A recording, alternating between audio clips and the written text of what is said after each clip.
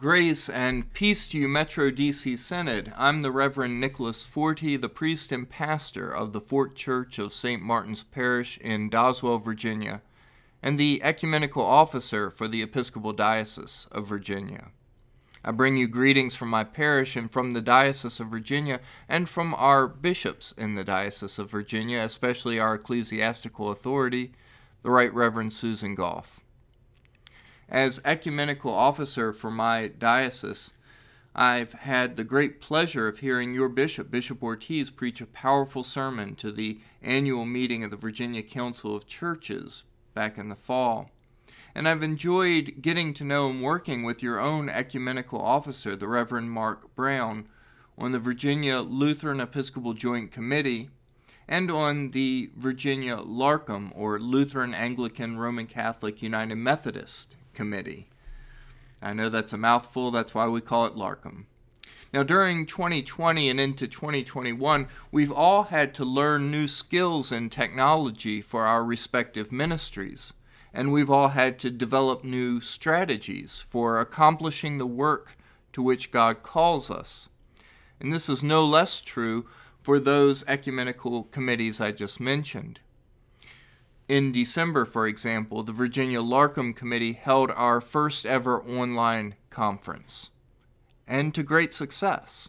Our guest speaker was the renowned Augustine scholar and author of the book, The Meaning of Protestant Theology, Luther, Augustine, and the Gospel That Gives Us Christ, Dr. Philip Carey. Dr. Carey presented on the topic of being formed by the gospel in a post-Christian age, and he drew heavily on Luther's understanding of the gospel for those talks. Now, those talks were not only informative but also inspirational, and the whole conference was recorded, so you can find all the videos from the conference on the LARCM YouTube channel, or the LARCM Facebook page, or the LARCM website, by simply searching for Virginia LARCM on those platforms or on your preferred search engine. The Virginia Lutheran Episcopal Joint Committee has also continued to meet via Zoom throughout this past year. Our focus has been directed recently on the document that brought us together in the first place, Called to Common Mission, or CCM as we call it. This year marks the 20th anniversary of the implementation of Called to Common Mission.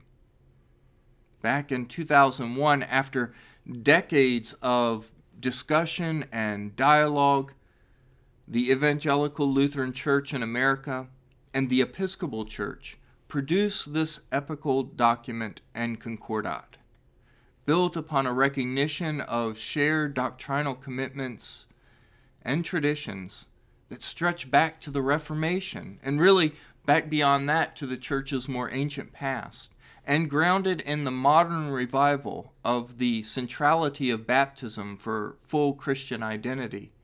CCM invited the ELCA and TEC on a journey of common mission into a future of ever deeper and more profound full communion. In these past 20 years, that invitation has been taken up slowly and cautiously, and even so, as you all know, it was not always embraced with joy and approbation by everyone within each denomination. But now, 2 decades hence, those tensions seem largely resolved.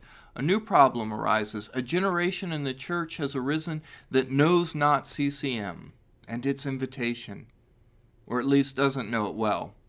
Some may even mistakenly see it as the answer to the call to common mission, or the end of the journey to full communion, rather than an invitation and a beginning, which is what it truly is. It's for these reasons that the Virginia Lutheran Episcopal Joint Committee feels that it's especially important to celebrate this anniversary and to hear from our respective bishops how we should further respond to the call and continue the journey.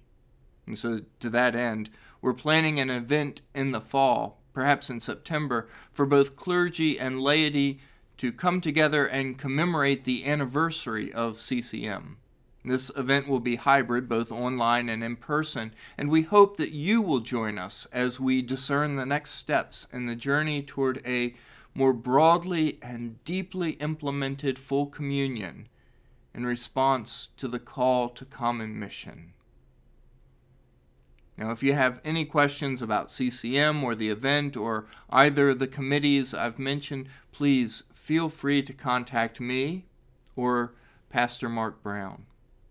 I thank you for inviting me to bring a word of greeting to your assembly, and I pray that it is a fruitful and joyful assembly. May the peace of God, which passes all understanding, keep your hearts and minds in the knowledge and love of God and of His Son, our Savior, Jesus Christ. And may the blessing of God Almighty, the Father, the Son, and the Holy Spirit be among you and remain with you always. Amen.